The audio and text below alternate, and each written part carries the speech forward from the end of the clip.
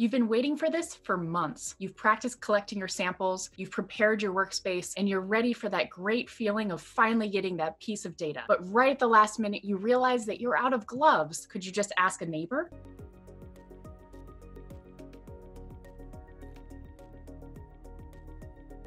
Hi, my name is Susanna Harris, and this is the Science of Lab Safety, brought to you by lab safety specialists. We might already know that there are certain rules we need to follow while working in a science laboratory, but we might not exactly know why those rules are important, other than to keep us out of trouble. So let's explore the exciting, the unexpected, and the sometimes scary facts behind the science of lab safety.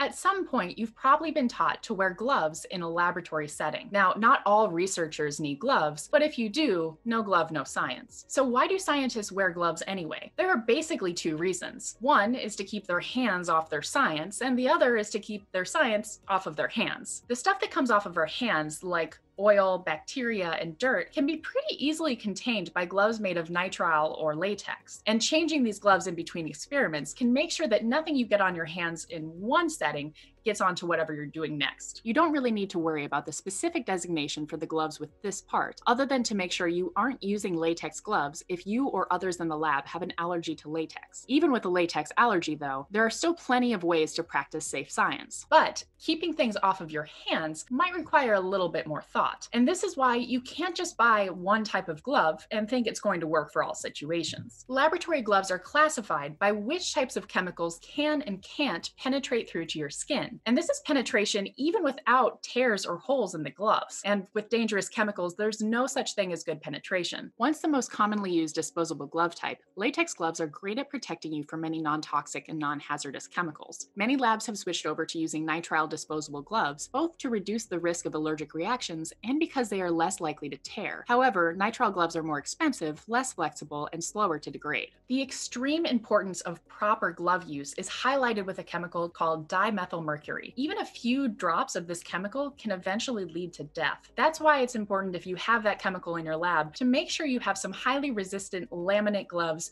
on hand. Given that there are hundreds of different glove types, how can you figure out the right ones for your laboratory? First off, know your specific needs.